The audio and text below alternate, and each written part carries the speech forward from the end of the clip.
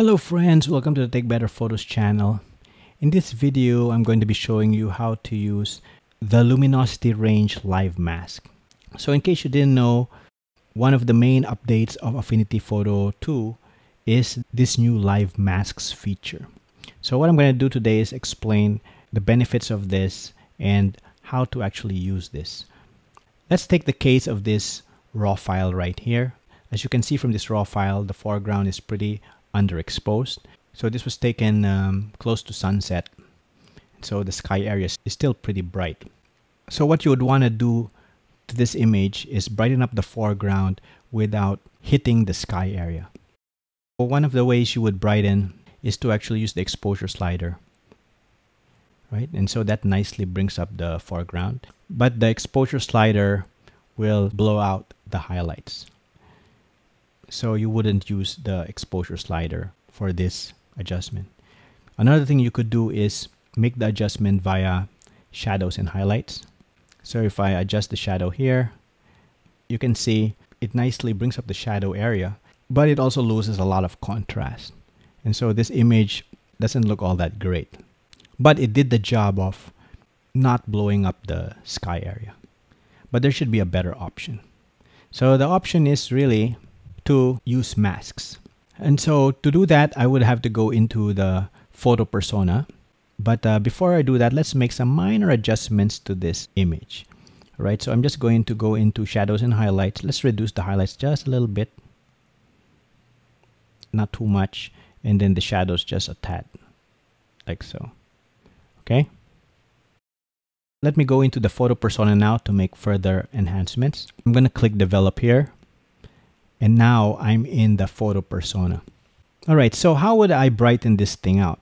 The traditional way would be to make a selection in this foreground area. So let me just show you how I would normally do that. I would make sure that snap to edges is selected, and then I would make these adjustments accordingly.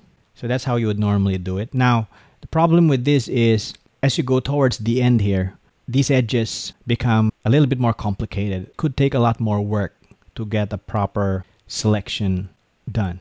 And so you could actually, of course, refine the mask and so forth and so on. But for some images, it might be too much work, right? So things like jagged edges here or edges which are very unclear, this type of selections might not be very accurate and you could get halos in your image. So an alternative now is to use a luminosity mask. So the reason we could use a luminosity mask here is because this foreground area is pretty dark. So it's clearly a big area of darkness here, which we could create the mask from. And so to do that, let's first create our adjustment. So we click on the adjustment button here. Let's use brightness and contrast. And let's adjust the brightness here. And so as you can see, it nicely brings up the detail. But again, it blows up the sky area here. Let's create the mask now with the Luminosity Live Mask. To create the Luminosity Live Mask, let me delete this exposure adjustment, okay? What we can do here is just click on the Mask Layer button, choose Luminosity Range Mask, and then we are shown this widget. So this widget right now is pure white. And you can tell this because you can click on preview. And that's because the curve is right at the top here. So what this means is for the entire range of image, you are giving a white mask. If I want it to be black, you could also just drop this curve down to the bottom. And what this means is the entire image, the entire mask now is going to be black. Now, if you want to create the mask based on the characteristics of an image, then what we could do is make this mask in this form. So what we're getting here is the mask is created based on the brightness levels of the image. In a mask, anything that is white is where the adjustment will be shown. Anything that's black is where the adjustment will not be shown. As you can see here, what will be affected is this sky area because it is bright. All right, so let's just demonstrate that. So if I go back here and I adjust, the brightness, you can see most of the effect is actually occurring on the sky. From the mask, you can see if I click on preview, the bright area is actually the sky, which is not what we want. What we want is the shadow area here in this foreground to be in white, while the sky area should be in black. So we can do this by adjusting this curve. So what we're going to do is we're just going to reverse it. So we're going to put this left node here at the top and the bottom node here at the bottom. So it's now reversed. And so you can see now this is more correct. Let's make the adjustment now. The shadow area is now more affected than the sky area. But the effect is not really great because we don't have a perfectly white mask. The mask is not smooth as well, right? So let's just go back to our mask. And you can see that it is not a perfectly white mask. So what will happen there is the brightness will not be distributed evenly, and you're going to get a really low contrast image. So what you can do here is to adjust the curve to get the effect that we want. So first, let's just drag down the curve here and see what happens. And you can see now that the sky area becomes more black, which is what we want. But this foreground, which you want to be in all white, now has been affected. So you have to play around with this mask in order for it to be as close to the desired output that we want. Okay, so you can just move the points around here. Okay, so let's just drag this up like that. And now you can see if I drag this up, see now the white area becomes more white. That looks pretty good. Let me just close this and let's just look at the adjustment now. And so that has a much better effect now. As you can see here that the foreground is significantly affected while the sky is hardly affected at all, which is the effect that we wanted. So that is the luminance mask. Now we could make further adjustments to this. Let's go ahead and make some edits to this mask now. So in this luminance mask, you have a bunch of options here. Let me click preview again. So the ideal situation is you want to make the mask, as I say, pure white, or at least more even. So this is a bigger improvement than the original mask that we got.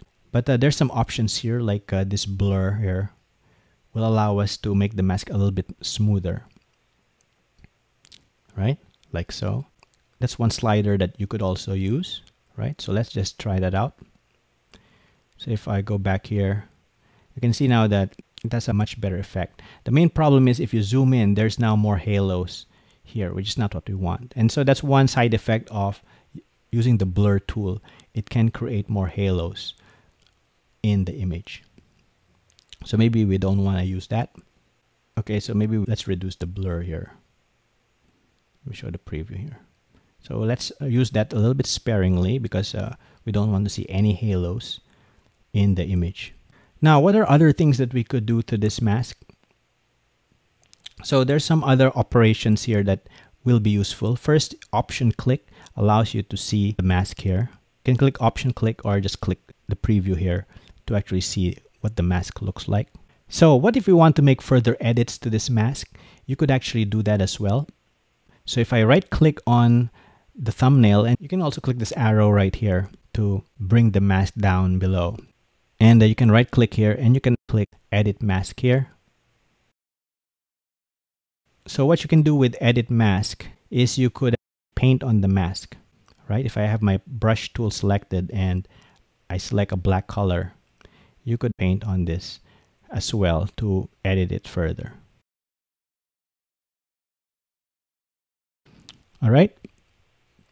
So you can see that a new mask will be created in this luminance mask here. So there'll be a mask for the luminance mask, which might be confusing. And let's just see the effect again. And now that's looking better, right?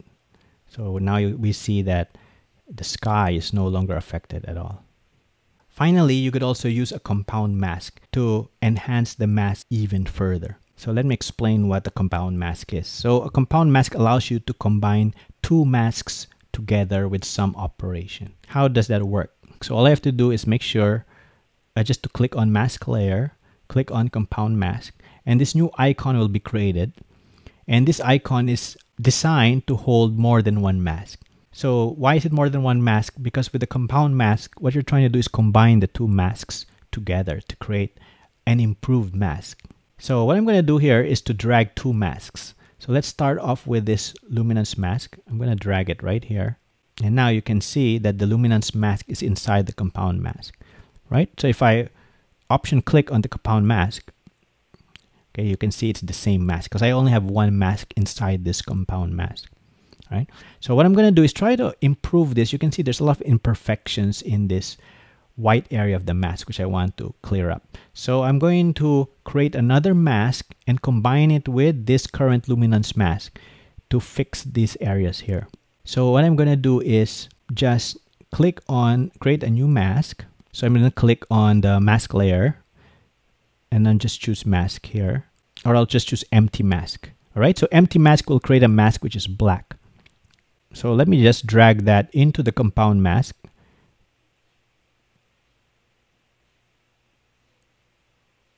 Okay, I'm going to put it at the top here. So now we have two masks inside the compound mask. But you will see that if I option click on the compound mask to look at the mask, you see that there is no effect. So you're saying, why is that so? Now, well, it's because the current operation is add, right? Add. So what you're doing here is you're adding this white area from the luminance mask with this black area. But the black area is basically zero. It's nothing, right? So there's nothing to add. So it's basically adding the white area of this mask with zeros. So what you get as a result is no change, right? However, if we paint white in these areas here, then this can further enhance this mask. So let me explain. So what I'm going to do is just click on the black mask, choose this paint brush here, and I'm going to be painting white in this black mask, right? So watch. So if I paint white here, and now I got a better mask, see? So this is the compound mask now, right? So again, there are two masks here which are combined. So the first mask is this mask, right? This is the luminance mask, and then which I combined with this mask right here, right? To get a better mask, which looks like this. So it's more of what kind of mask I really wanted. So if I look at the edit, now that looks so much better. See that? That's a much better result. Now, let's just finish this up with a clarity adjustment. And the clarity adjustment, I'm just going to apply to the whole image. So I can go back to the develop persona here. And if you do that, you have to make sure you click on the raw image. Click on develop persona. And then I'm just going to go and make the clarity adjustment here. There you go. And that looks so much better. You can see that there is very minimal, if any, halos or imperfections in the edit. It looks very, very natural. So this is the before and this is the after. Before and after. Well, I hope you found this video helpful. So you can see that luminance range masks are really, really powerful. And I hope this video made it clearer for a lot of you who are wondering what this tool was really for. And if you found this video helpful, I'd really appreciate if you subscribe, like, and share this content to help keep the videos coming. And till the next video, I'll see you in the next one. Bye for now.